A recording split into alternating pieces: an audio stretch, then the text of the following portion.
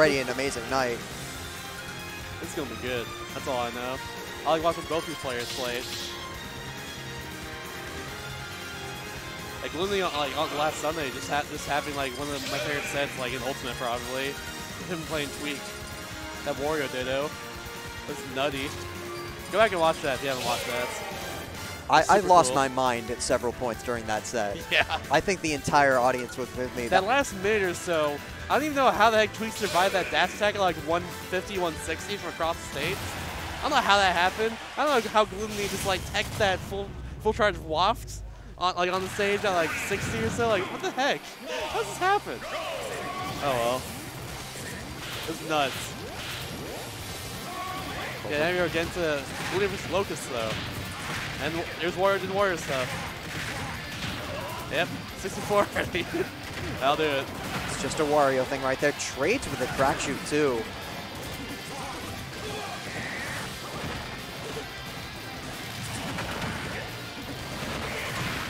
I'm going right through the bike though. Nice.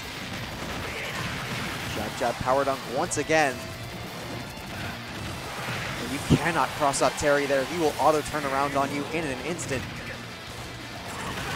Oh, go back! The upper reach of the power geyser too.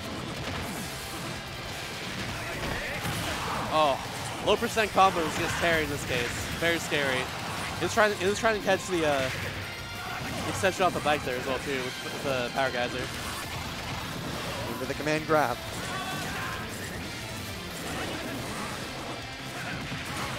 Oh, that's forward tilt though. This big slap. That's just the front hand right there from Wario. I don't even want to see the backhand.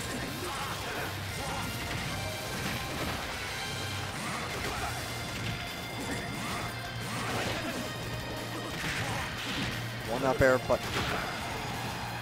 one up air isn't going to land after the up tilt did. Look at the bike combos there. We'll see those two often. Oh no, he almost actually got missed that it. waft. Just a little bit off, a little bit to the left. Looks like some good DI there, I assume.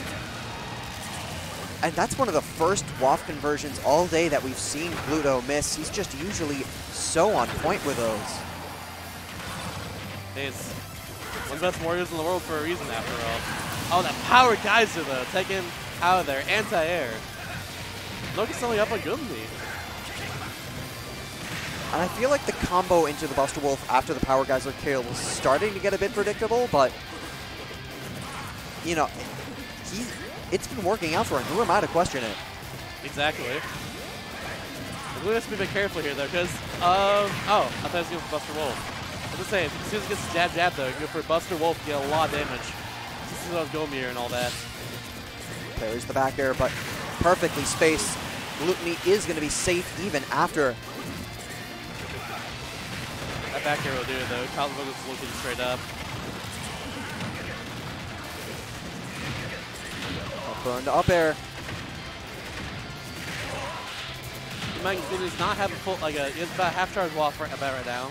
So like, he can't really like do any waft confirms or anything right now. So he's got to get this very cleanly. Like, not that. That is a waft. Excuse me. I don't know what I'm talking about. That's the drill waft. I guess he just got that in that case. I was counting earlier too. Oh well. Glutonny takes game one though. It's that clutch down there to wafts. That confirm only works if you have rage in this game, as far as I'm aware. That was really nice. Yeah, Glutonny, I don't think he was ahead at any point in that game until the very end there. Yeah, that's good.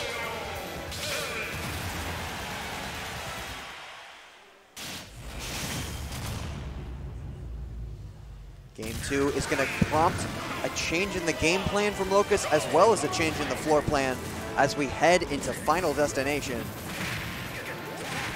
In this case, Wario can't like extend any of his up air combos or any air combos off any platform in FD, so you're kind of going to save for Locus here. But so far it's working out in Glutonny's favor though. Yeah, Glutonny's just smothering Locus right now, not biting on any of these crack shoots or combo starters, finally able to get a jab power dunk, but really able to get 85% and still with a bike, waits out the power dunk too with the F tilt. Very nice recovery there from Locus, getting around all of the shenanigans. Wants to hold his breath, and after he fell out of that, oh, goes chased him off stage with that bike. Getting that up air, taking the stock. Really nice there for Glutonny. Quick clap from Gluto as he already has half waft available should he want to go for it.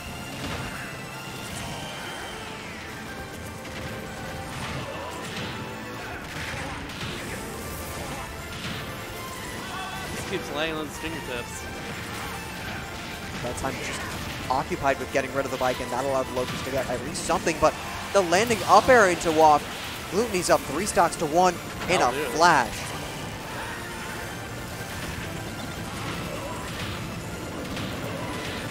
I'll do it. If you just do nothing after worried up like up airs like that, that'll just happen. Just gonna take another up air and more up airs. Looks like to find some answer quick because he's falling way the heck behind right now. And that's not it. That was a very risky option. Back throw as he goes. Oh, still not enough though. Couldn't get me up the top at all. Charges up the up smash. A bit ambitious, but able to get the spot dodge after. Glutonny's not gotten hit, like, I don't think at all by any of these power ducks. I feel like he's SDIing out of it every single time, just successfully. Leads the 3 stock with the up tilt though, and just expends the waft for good measure. I'm not sure if it's Locus getting unlucky if like he's placed on the power dunks, or he's just SDIing away from it to get out over time. I feel like it might be the latter. Because this happened consistently his whole sets. Whatever the case, I mean, he's just been falling victim, and Locus is going to be forced to switch characters to the Ridley. Let's see if this works out better for him. I feel like Ridley can definitely get Wario off stage a lot more easily. Keep him there, but we'll see, I guess. Has range, but with Ridley not really having any out-of-shield options until frame 10 or 11, a lot of things are going to poke from Glutonny, and he'll be able to get some juggle started on throws a lot easier than he would on Terry.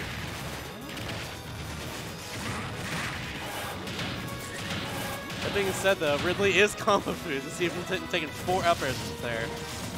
Ridley being kind of pseudo-heavy. He's heavier than a lot of characters, but lighter than some. Though he's like also a huge body as well too, so very susceptible to getting combo a lot to say at least. Going deep and nearly getting with the Space Pirate Rush, but he'll up air through the stage instead. And meets him halfway on top of the platform. Continuing this rampage through Locus. Locus just get away from his up airs, or his up tilts. He keeps laying right on top of him. Up tilt to up air though. Crowd's converge with him, but it's really good. Oh, I did not want to grab the bike there though. Land just the wrong parts. Close it up though. Locus gonna get him with the up air. Catch him trying to land there with the up air, getting the sweet spot of it and taking that stock. Super nice there from Locus. That's a regrab. This will be a regrab. Ah, just barely missed space there. What a missed opportunity for Glutonny. It's also pretty hard trying to like punish like a Ridley regrab just because his uppy is so gigantic and it's just a gigantic hitbox really. Like he's about to regrab right here again, but yeah, his hitbox does dangle from the ledge a little bit when he tries to recover, so still has that to work with. But here's an opening right here for Locus, but he has to reset neutral again. Dash attack, he'll be living. Still living. Yeah, Locus is pretty comfortable with that ledge, on that ledge, it seems. It's going to be time to re-grab for sure.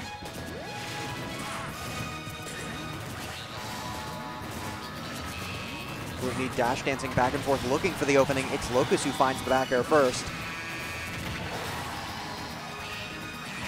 Goes deep for the down air too. Catching him on that recovery. Locus down his last stock in this set. Glutonny's got full off right now. He doesn't use it all in this game. Certainly hunting for it. I think he's gonna go for it right here. Nope. Oh no. Well, that'll do it as well. What's just happened? And that I don't know if that, he grabbed him right there. What the heck? I don't know if that was intentional or not, but Locus went for the Space Pirate Rush off stage to just